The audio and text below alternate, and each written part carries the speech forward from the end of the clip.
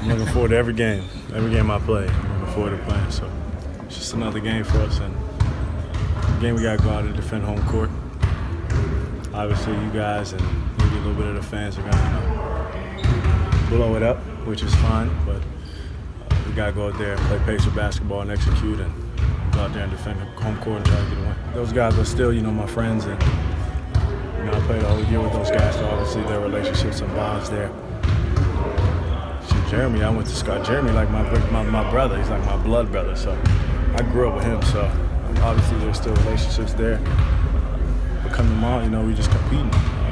We both trying to get a win, both sides, so we're looking forward to that and just competing at a high level. It's going to be an exciting game. We know the gym's going to be packed. Fans are amazing every game, so we're just going to come out and compete. For us as a team, we're just looking at it as another game in our home stretch, and we're going to come out and try and get the win. We know that it's a lot of hype to this game with the trade that was made this summer, but it is another game for us, and for us, the focus is defending home court, continuing to try to do that. We have another very talented team coming in here that had success against us a couple weeks ago, and before we go back out on the road, it's OKC coming in here. We know that, but the focus is to defend home court. I don't know. I'm sure there'll be some people that support, and there'll be some people that won't. But it was a heck of a player. My time that he spent here, and I spent with him. But that's always the case. When you have situations like this, I didn't experience that as a player, but as a coach.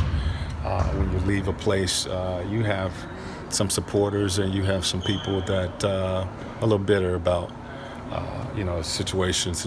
Depending on how you exit. It's gonna be great. Paul coming back, it's gonna be different playing against him on the pacer floor.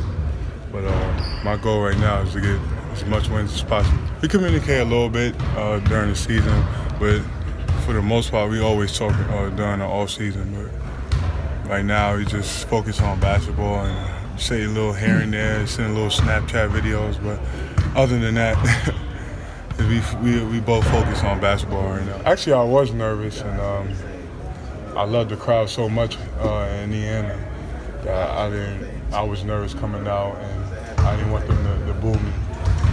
But I got a little boos, I got a little chairs, so it was even. So I don't know how they're gonna do Paul, but what should they do? Hopefully it should be even. It should be even.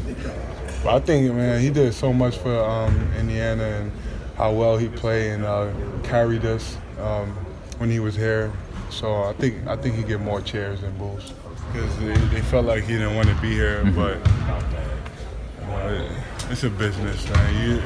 You don't know what he was going through or all the stuff that he was going through during the season, so he probably just wanted to see a different look. It's another game. That's how we take it. Everybody in this gym, we go about it the same way as we do any other game. Go over personnel.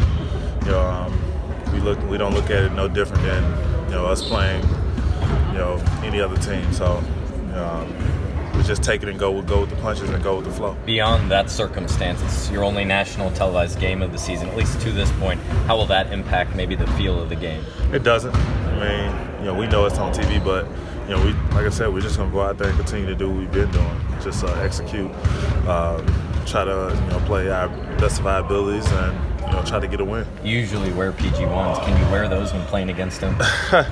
No, I'm probably gonna wear Kobe's tomorrow. He asked me that last game. He was like, "Why you didn't wear the PGs?" I was like, "Come on, man, you know what's up." I'm probably gonna wear some Kobe's tomorrow, but go back to my PG1s after that.